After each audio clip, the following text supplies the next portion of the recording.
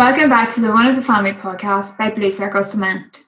On today's episode, we're joined by Sam, who's known for his Instagram page, DIY with Sam, to talk all things about tools. From how to start your collection to what's the very best brand out there for power and hand tools. Also, on this episode, there's a hidden question. All you have to do is submit your answer to the question via the landing page, linked below, to win a Milwaukee drill set. We hope you enjoy the episode and keep an eye out for the question. So hi Sam, thanks for coming on the One of the Family podcast. Hiya, how you doing? Yeah, I'm good, how are you? Yeah, good, thanks. Just managed to get my hair cut with the Welsh lockdown opening, so we're all happy. Yeah, you're very lucky. I need my roots done. Yeah. So your Instagram page, DIY with Sam, is all for people who love tools and DIY. How did you start your page? So I actually started it during the first lockdown. I just renovated my mum's garden and done a bunch of stuff down there. Leveled it all out down the back, got rid of a bunch of overgrown stuff that was there, and I think it was my brother and sister were like, you should just set up a page for this because it's something you enjoy doing. And it's something I've always sort of done, but I've never sort of thought to record, photograph or anything like that. So yeah, that's what sort of got it started, to be honest. Yeah, so it kind of just started from doing like a home project. Yeah. Is that kind of like where your love for like buying and collecting tools came from as well? Sorry, what was that? Sorry. Is that where like your love for buying and collecting tools came from? So I think like being younger, I used to see my uncle had some. Sorry about that. My uncle had some cordless DeWalt power tools. He had a combi drill, and I think that's what got me sort of into the whole tool thing. Seeing his tools and sort of wanted to start my own collection. Well, obviously, when you're younger, you can't really afford it. And as you grow up, just a bit more disposable income, which I could put towards tools. So, yeah, that's how I started my collection. Yeah. What was your first ever tool you bought? It was actually a Bosch Green jigsaw, which I still use now. I've been tempted to get the cordless DeWalt one for a while, but I think like the Bosch Green one works really well. Bosch Green gets like slated quite a bit for being the sort of cheaper version of the Bosch brand, but for me, I found it's a really good tool, does everything I need to do, so I don't see the need to sort of change it at this point. Yeah, and would you recommend like the Bosch Green collection, like to people maybe that are starting out and buying their first set of tools? So I think it's a great sort of range to start on, yeah. As I said, I've still run the Bosch Green jigsaw and the Bosch Green angle grinder, and those are both corded tools. So you obviously don't have the batteries where you then have to keep a set of working batteries to go in those. But I'd also say if you can afford to go for a bit more of a premium brand, then I would recommend that. Yeah. And what other brands do you currently use in like your collection? So I've sort of got onto the DeWalt 18-volt battery platform. And I think now that I'm on that, most of the tools I've bought have been DeWalt just because it's so expensive to then rebuy the batteries in another brand and rebuy the chargers that you sort of end up pigeonholed into one brand. So that's sort of happened to me at the moment. And so far, I haven't really come across any DeWalt 18-volt tools, which I think are like particularly bad that I wouldn't want to use. So yeah, that's a big thing, like researching the tools beforehand. I probably spend weeks looking online at different reviews, different tool options, different brands before deciding what I'm going to buy, and then take the plunge. Yeah. Where do you like read the reviews? Where do you do like your research? So a lot of it is YouTube, to be honest, YouTube and Instagram. And I mean, I've got a bunch of friends who are actual tradespeople. So I'm not a tradesperson. I'm literally just a DIYer, just enjoy doing this sort of stuff in my spare time more than anything. But I think speaking to tradespeople on sort of Instagram and stuff, they'll recommend sort of different tools. And you can get a really good insight into what's good and what's bad from them because they're using them on a daily basis. They've used numerous different brands and they actually can say this is better for this reason. So I think that's always my starting point, is sort of asking my sort of friends on Instagram what their thoughts are. And then I'll take the sort of products they recommend and then have a look at reviews on YouTube and Instagram and try and work out what would be best for me. Because sometimes like what they'll recommend is overkill for me because, like I said, I'm just doing odd projects here and there. And yeah. Yeah, definitely. Do you think that's something like maybe keen DIYers, they probably don't need to spend as much money as trades, people that use them every day, or do you think it is kind of worth the investment?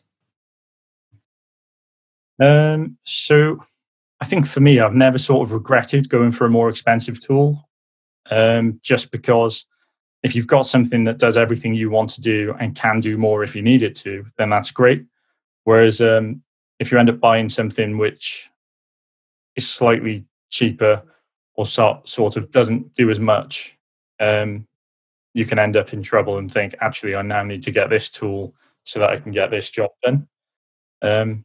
But there are some brands out there, like I know Ryobi gets quite a bit of bad press for being a DIY brand, but some of the tools they're churning out look really good. So I don't see why you wouldn't go and sort of spend a lot less money on those if you're using them once in a blue moon and they do everything you need to do, as opposed to going for a sort of their premium version of the brand and spending a lot more money.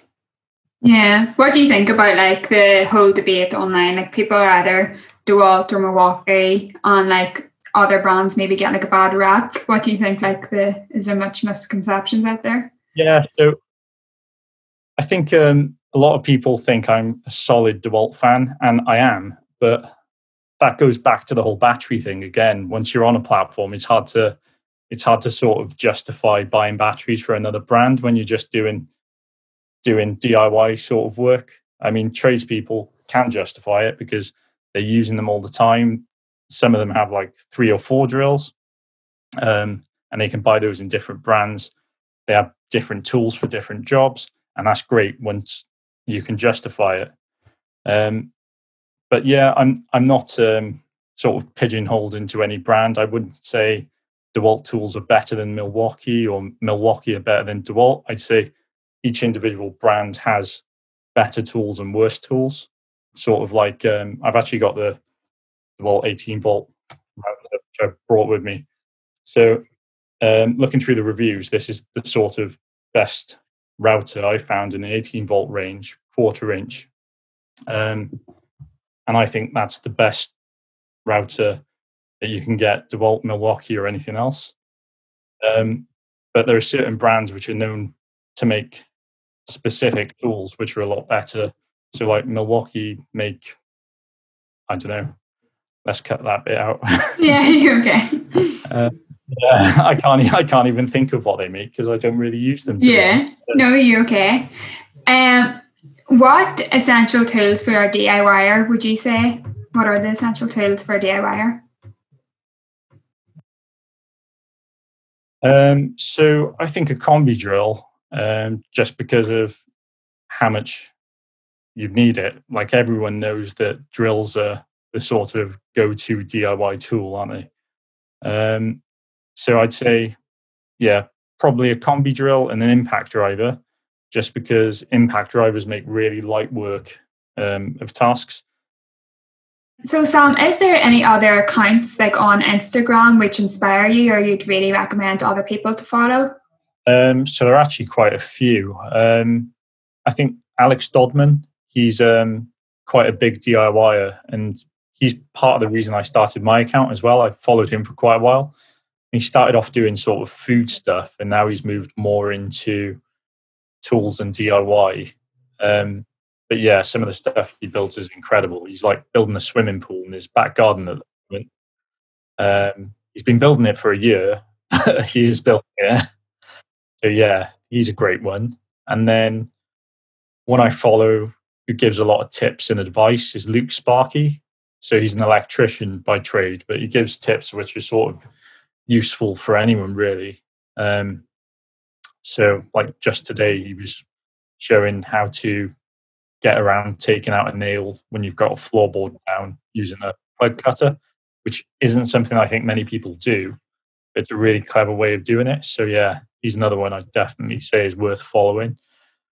One of them posts a lot of tool stuff. So R. Davis Electrical posts a lot of tool photos. So if you want to sort of drool over different tool pictures, he's a great one to follow as well. Probably not good if you're trying to save money, though. Yeah, I don't think he's good for anyone's wallet, to be honest. He's got a lot to answer for, that guy. So, yeah. Have you got any advice on how to build up your tool collection? So I would say start slowly, and then research, and then Facebook Marketplace has been quite cool. You can sort of set reminders for specific things on there. So I've got DeWalt as a save thing on there. So if anything DeWalt pops up on Facebook Marketplace, it notifies me that DeWalt is for sale. So I've seen quite a few cool things going quite cheap. And if you get in there sort of quick, you can pick them up quite cheaply. So that's quite useful. And then I'd say as well, there's certain places that do some really good sales. So FFX on eBay do a 20% off sale with a Nectar card every now and again. And yeah, you can get some really good deals on there because I don't think they push up the prices beforehand to then discount them 20%. It's a genuine 20% off thing that eBay offers. So yeah. Do you any have you got any reservations of buying off Facebook Marketplace, or any advice on how to make sure you're getting something that's genuine? So I've seen a few things on there, like people posting 20 volt version tools for DeWalt, which are actually American tools on ads, and then they'll ask you for a deposit. So I think if anyone asks you for a deposit on Facebook Marketplace, it's probably too good to be true. And if it does sound too good to be true, it probably is too good to be true. So I think just do your research on the tool. Is it a British manufactured tool? Is the price reasonable? Because nobody's going to sell you a £300 drill for £20, which looks 2 or 3 months old. So yeah, just be wary of those things, and don't accept anyone posting you anything because they may not post it. Yeah, just to be basically vigilant whilst buying on there. That's my advice. And do you buy much of your tools second hand, or are they all brand new? So there's a couple that I have picked up second hand just because they were really good deals. And I know I just said if a deal looks too good to be true. Yeah. But no, I have got quite lucky with a couple of tools, but I also do like buying them brand new just because of the warranties that come with them, and you know that nobody's been chucking them about and all that sort of stuff. I think a lot of the stuff at the moment I'm seeing on Facebook Marketplace tends to be tradespeople's secondhand stuff, and it'll say that it's 2 or 3 months old on there, and it probably is, but on a work site, it gets bashed around so much that by the time you get it, it's probably the same as having a 5-year-old tool if someone else had used it. Sam, is there any tools you'd recommend for say a tradesperson or someone that uses tools maybe quite regularly, any life-changing ones? So I think the one I'd have to recommend would probably be a multi-tool. So I think, I must have bought mine around a year ago now, and the number of times it sort of got me out of trouble since I've bought it is paid for itself, because there's stuff a multi-tool can do that you sort of can't do with any other tool, or would take a lot longer with another tool. So yeah, I think multi-tool would have to be my recommendation of go-to tool to change your life. Yeah. And is it a DeWalt one you have? Yes, the DeWalt 18 volt one. Yeah. Yeah. Yeah. Shocking. I feel like a DeWalt fanboy now. Yeah. As part of our One of the Family podcast giveaway series, we're giving away a Milwaukee drill set worth £250. To enter, all you have to do is answer the following question. What Blue Circle product is recommended for laying slabs? Submit your answer to the question via the landing page linked below to win. And in terms of hand tools, is there any particular brands which stand out to you, or is there any particular best hand tools you would recommend? So I started buying Wera tools last year, and that sort of spiraled out of control too. So I've got a bit of a Wera tool addiction now as well. And I'd probably say my favorite tool or most used tool of their brand is their Tool Check Plus, which is like a ratchet and driver set all in one with like numerous bits. So yeah, I'd recommend that. Really good as well. Yeah. Is there any brands you think which are like quite underrated? I think Bosch Pro, they've not got the best name for themselves, and they seem to market themselves a lot more than any other tool brand I've seen on social media. But as far as I'm aware, they're like quite good tools. I know people seem to love Milwaukee, Makita, and DeWalt as well, but Bosch is probably, a big brand which should be up there with them. And they're quite innovative as well. So like they came up with Starlock on multi-tools, which is a way of getting the blade off a lot quicker. And Makita's just picked up on that as well. So yeah, there are a few things I've seen Bosch come out with where I'm like, they're pouring money into their like research and development and stuff. So yeah, I'd probably say Bosch Pro is quite underrated. And do you think like obviously product development is quite important and staying ahead of like the other brands, but do you think like in terms of like marketing, like the way brands position themselves like in social media and stuff like that plays an impact, like a role into what you purchase? So I think that is a massive part of it, to be honest. Somebody said this the other day, and I can't remember who it was, but it was to do with, would we be buying what we're buying if nobody else saw us buying it? I think that's like a really good little phrase, because I think a lot of people just go, oh, everyone else is buying Milwaukee or DeWalt or whatever, so I need to buy that. But there's some great accounts out there who are doing incredible work, like Alex Dodman again. He's doing some crazy stuff. And if you look at his tools, he's using like Screwfix's McAllister brand and, all budget DIY brands, which get the job done really well, don't sort of impact the quality of his work at all.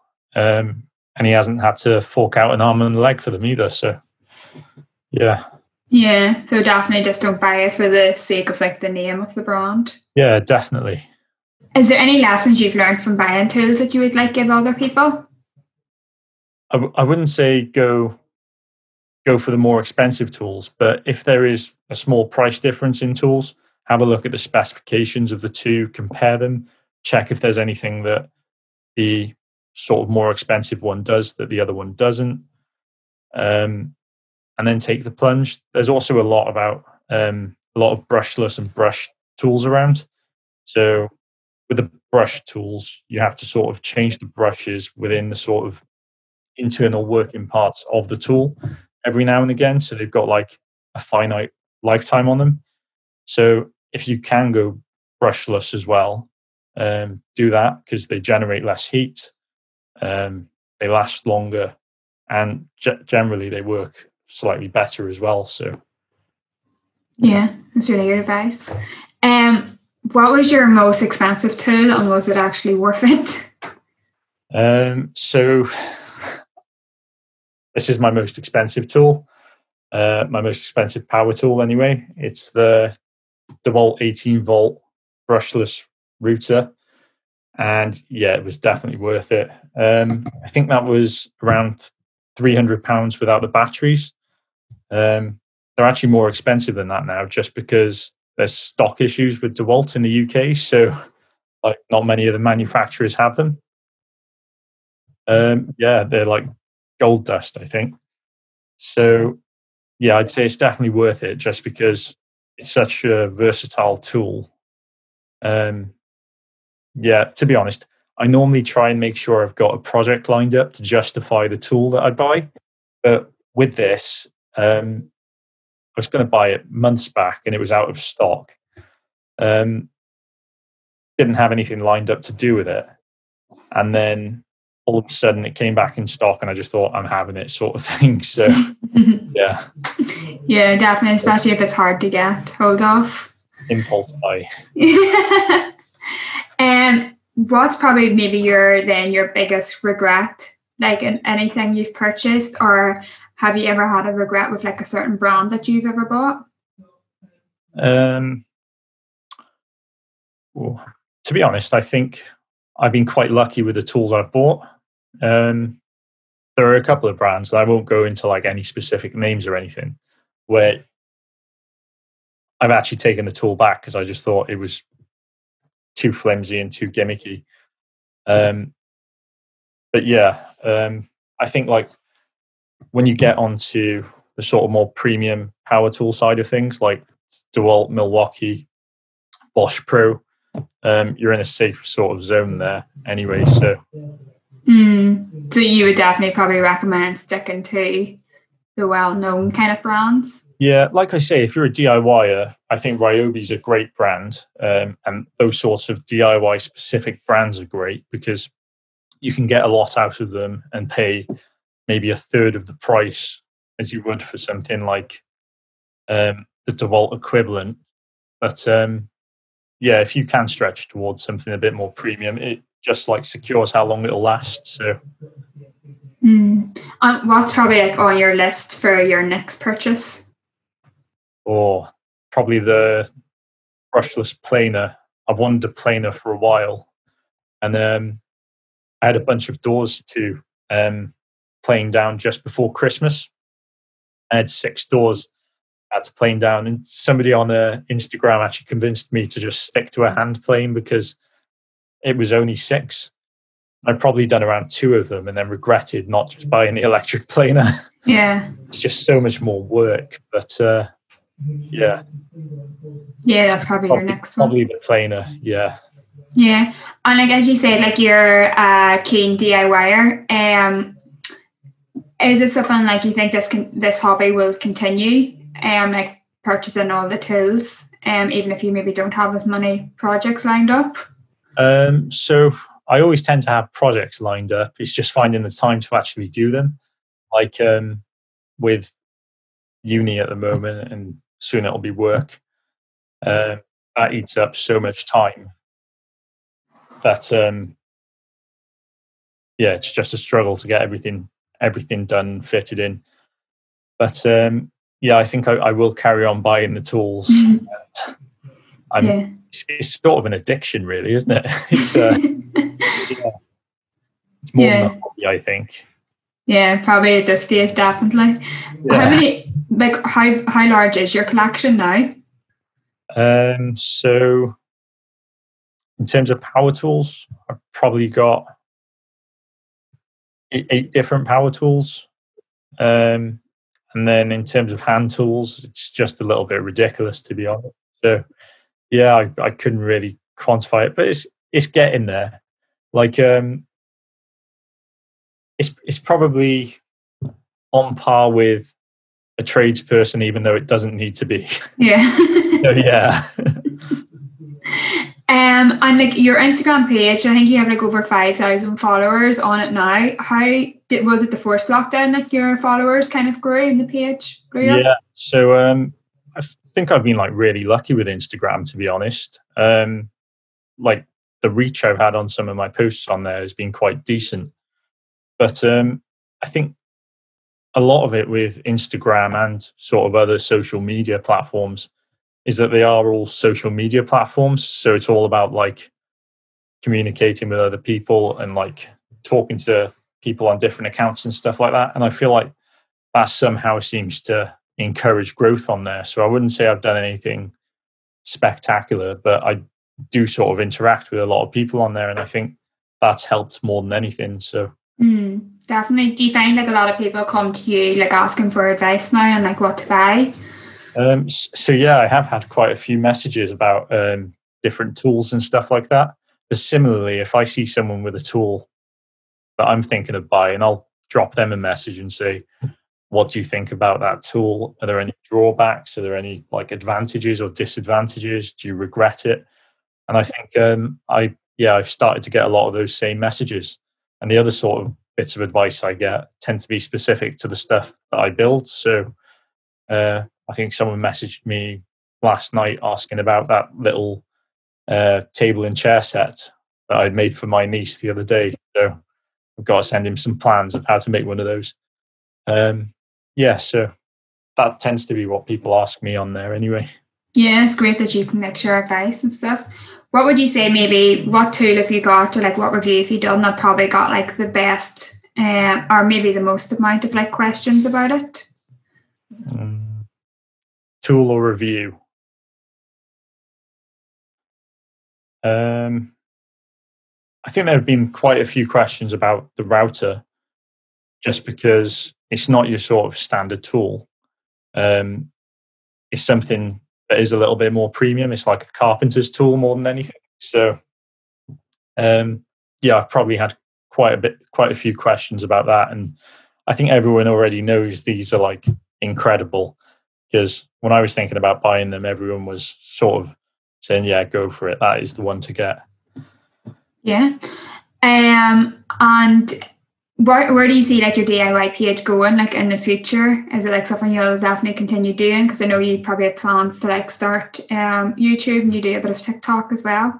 Yeah, so I think I'll definitely stick with the Instagram, just because, like I said, it seems to be more of a community feel on there than anything. So I've made friends with so many people on there, to the extent I'm even in like a few group chats with these guys and girls, and yeah, it's great on there. So I'll definitely be carrying on with the account. And you've got the ambitions to go and start a YouTube channel? So I started a YouTube a while back, and I've just been sort of popping odd bits of content on there more than anything, basically like duplicating my Instagram reviews on there. But I have been getting questions if, when I do a little build, like the other day I did those planters, I do get some questions asking if I could put up a full sort of tutorial on it on YouTube. So I think I'm going to start trying to do that on YouTube as opposed to Instagram, so that there's different content on different platforms. Yeah. And how have you found TikTok so far? So TikTok's an interesting one. I think there's a lot of angry people on there. Yeah, probably. It seems to be like there's a whole other generation. I know I'm sounding now like I'm old, and I'm not. Seems to be like a generation thing where it's a much younger crowd on TikTok, I think. Luckily, I've not really had much abuse or anything at all on there. It's been quite cool, really. And I find that things reach a lot more people on there as well. So I think I started that at Christmas, and yeah, it's just hit 14,000 followers on there. So it's a lot quicker than Instagram, I think. Instagram's a more sort of long-term, slower growth thing. Yeah, definitely 100%. So what's your page on Instagram is DIY with Sam, isn't it? If anyone wants to follow you. That's right, at DIY with Sam. Perfect. Thank you so much, Sam, for joining us today in the podcast. Thank you.